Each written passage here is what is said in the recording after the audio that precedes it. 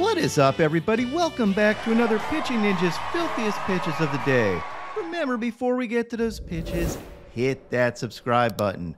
Be a part of the biggest and best daily baseball show on YouTube. And now, without further ado, here are my filthiest pitches of the day. I'm going to start with Sandy Alcantara, who had 5 Ks in 8 scoreless innings. Yep, he threw a shutout last time out, and this time out, 8 scoreless innings, so the reports of Sandy Alcantara's demise have been greatly exaggerated. He dominated with his sliders and fastballs, and his fastball velo was right back where it was last year. So it looks like Sandy is fully back. He faced Ranger Suarez, who had 3 Ks in 6 1/3 innings, gave up 10 hits and only 1 run. He had these changeups and curveballs. Pedro Avila had 7 Ks in 4 innings, giving up 1 run. He had 18 whiffs in this game, mostly on changeups and curveballs, and looked really good, especially for someone pitching in Colorado. Justin Steele had 6 Ks in 6 innings, giving up 4 earned runs, and had these sliders and painted cutting fastball.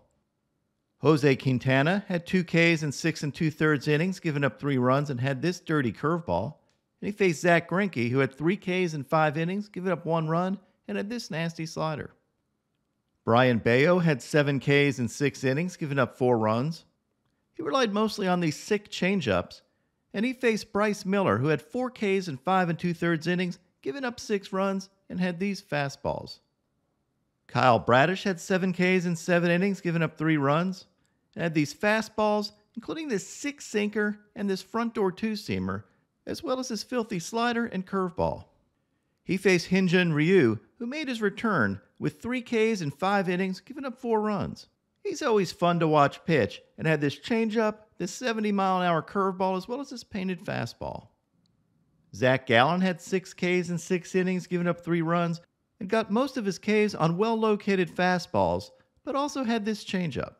He faced off against Alex Cobb, who had 4 Ks in 6 innings, giving up 3 runs, and had these 2-seamers, including this pretty front door 2-seamer.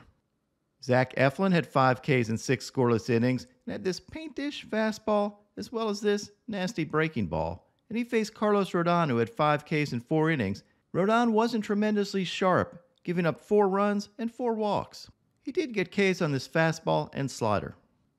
Freddie Peralta had 7 Ks in 6 innings, giving up 3 runs, and had this elevated fastball, this painted fastball, and nasty slider. Peralta faced Josiah Gray, who wasn't at his best. He had 3 Ks in 3 2/3 innings, but gave up 5 runs, and had this painted cutter and wicked breaking balls. Johan Oviedo had 5 Ks in 7 innings, giving up 1 run, and painted this fastball at the top of the zone, and had this slider. He faced Matt Manning, who had 6 Ks in 6 innings, giving up 4 runs. He got Ks on his fastballs and sliders. Pablo Lopez had 5 Ks in 6 innings, giving up 1 run. And he had this fastball as well as this sweeper for a sword. And I overlaid his fastball and sweeper. And you can see just how well those pitches tunnel, but end up in vastly different locations. Lopez faced Miles Michaelis, who had 7 Ks in 7 innings, giving up 2 earned runs, and had these fastballs, including these painted 2-seamers, as well as these curveballs, one of them getting this knee buckle. Lance Lynn made his Dodgers debut.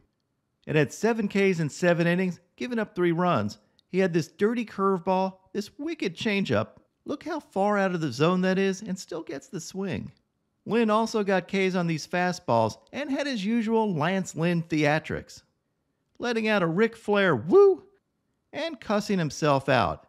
Yep, different uniform, same old Lance Lynn. Lynn outdueled Ken Waldichuk, who had 5 Ks in 3 2/3 innings, giving up 4 runs, and had these fastballs and sliders.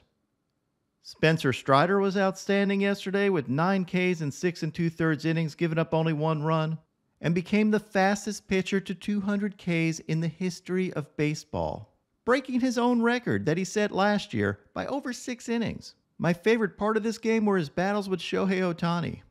First at bat, he beats him with a combination of a fastball, then another fastball that he kind of slipped on, and you can see it's only 94, and followed it up with a perfect changeup, getting the K. Then Strider won round 2 with this slider.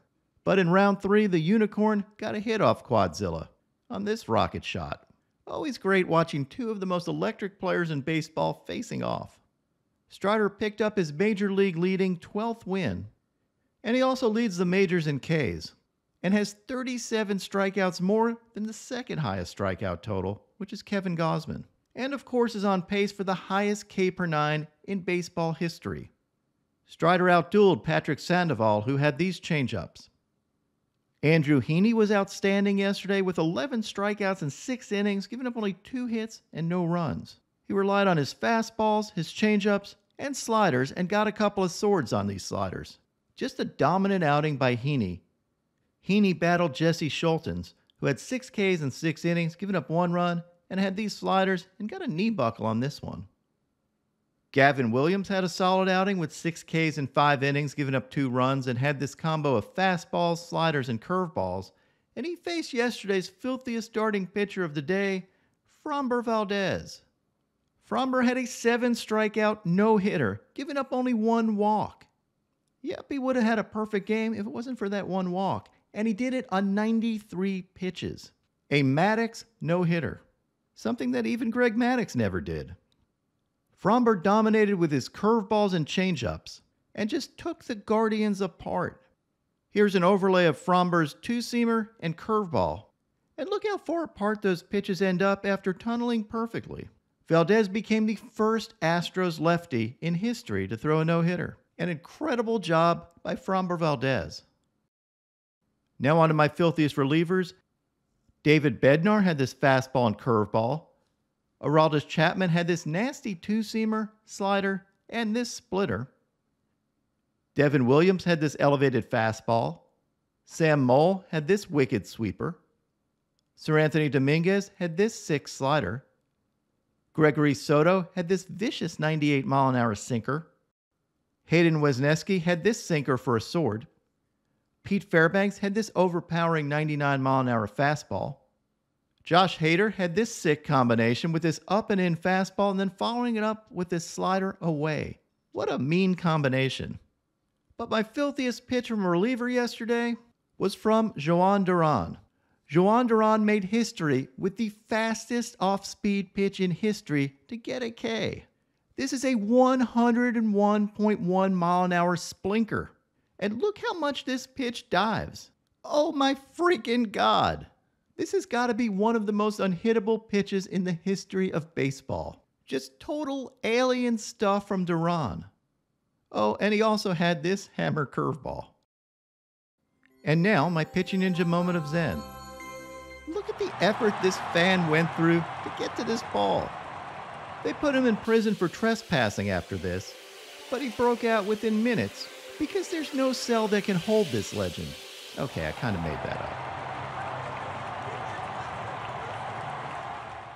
What is up, everybody? My picks of the day today are a 3-leg parlay. First, I'm going to start out with Braxton Garrett for 6 Ks or more, then take Eduardo Rodriguez for 6 Ks or more, top it off with Kodai Senga for 7 Ks or more. What would your picks of the day be?